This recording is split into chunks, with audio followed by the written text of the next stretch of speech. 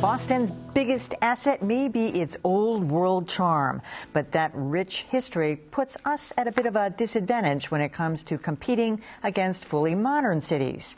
To help give Boston a leg up, state and city leaders announced today that public transit will run until 3 a.m. on weekends, starting later this month. We're going to try this on for a year. I'm confident it's going to be wildly successful. But we're going to be gathering data as we go. A program like this happened a few years ago, and we didn't have the ridership we needed. And in order that we can ensure this stays and goes year-round, we need to help the MBTA by encouraging people to take public transportation. Well, Mayor Marty Walsh referenced the Night Owl bus service there, which was discontinued in 2005.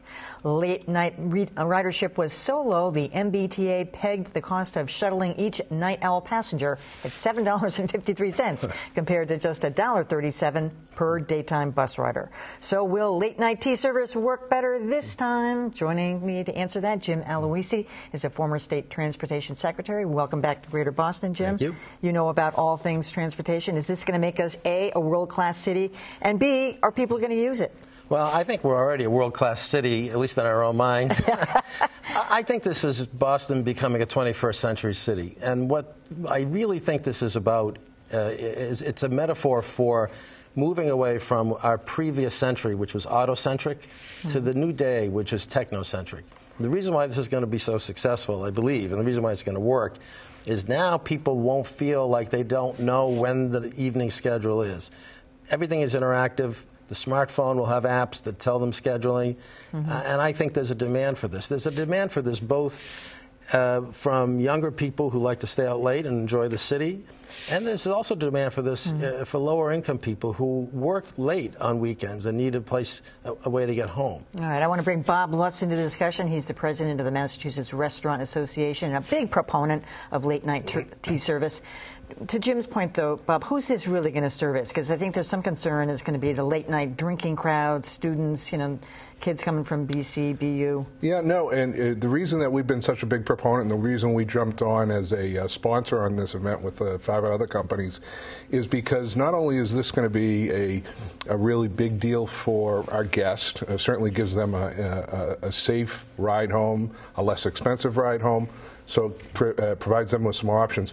What we're really excited about this is a really big deal for our employees.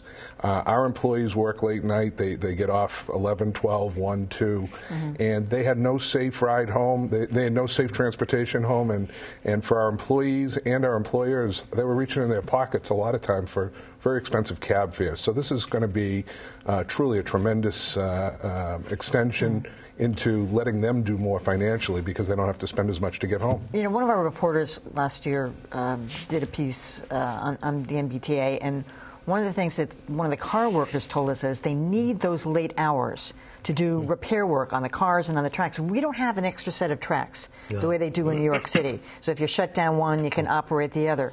Is that accurate? Is that going to be a problem? It shouldn't be a problem if it's phased right. I think the T knows that it's going to have to hire more people and it's going to have more of a phased approach to this kind of repair work. But I think, you got to think, this is not just subway. This is also the bus system. And the bus system at night is in addition to public safety in the city. Additional eyes on the street are always a good thing in the city. So I'm seeing this as a very positive approach, not just to improving people's personal mobility, but to improving public safety on weekends. And the T will figure out how to make sure they're not going to run a system that's not well maintained. I hope not. Well, Bob, what's going to make the difference? You say your employees, didn't have a safe way to get home. The Night Owl was in operation and nobody used it. So why will they use this? Yeah, well, I think, honestly, I think the T is a better option for a lot of our employees. Certainly that's going to be a stronger option now. And I think, quite honestly, we're in a different world than we were the last time this came around. And there's much more excitement about getting late-night transportation into the restaurants, or getting late-night transportation into Boston so that the restaurants and hotel workers and bar workers will have this safe ride home. But, I mean, people coming in from the suburbs, for the most part, are going to drive in. I mean, they're not going to go park their car somewhere on a night like tonight, get out of the car, it's freezing cold, get into it. It's not going to happen. No, that's not the crowd. It's responding to the reality of the moment. The city's a younger city. The city is a city where younger people in particular, are driving less, taking bicycles during better weather, using more public transportation. And I think you're seeing, again, the intersection between good economic policy and social justice, because you're going to get both the people who want to be out enjoying the city late, and you're going to be getting people who need to use the T to get to and from work. It's a win for everybody, and I think it puts Boston a step ahead in making sure that we are being an innovative 21st century city. Okay, so they're going to have some sponsorship like the Boston Globe and some others, but they're also tapping into everybody with this, the increase in the registration fees. So people who drive are going to be paying for people who take the T. I've been supporting, as you know, an increase in transportation revenue for a long time. I don't think it's enough new revenue. We still need to deal with an underfunded transportation system. I'm personally interested to see how this corporate sponsorship will do. I don't think it's only going to scratch the surface.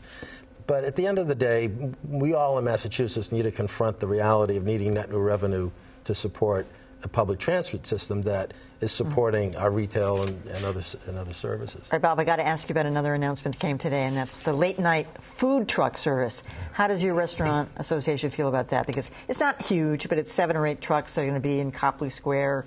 They're extending it to, I think, midnight. I don't know what the cutoff is now, but how do you feel about it? Well, I think it's something we have to evaluate first of all. But here's the fact. Honestly, a lot of restaurants are closed by 12 o'clock, 1 o'clock in the morning. I've been complaining about that, too. So I think it actually provides an opportunity for people, and as Jim said, the workforce is really changing. There's a lot of people that now all of a sudden don't work 9 to 5. They get out at 10 and 11 because they're dealing with overseas business, and they're part of that whole world. And so it gives them an opportunity to stop and get a bite to eat, maybe stop at one of our restaurants and have a cold beverage on the way home, and then get home safely. Got to extend those bar hours, too. All right, Jim, I love this story. Bob Lutz, thanks for coming in.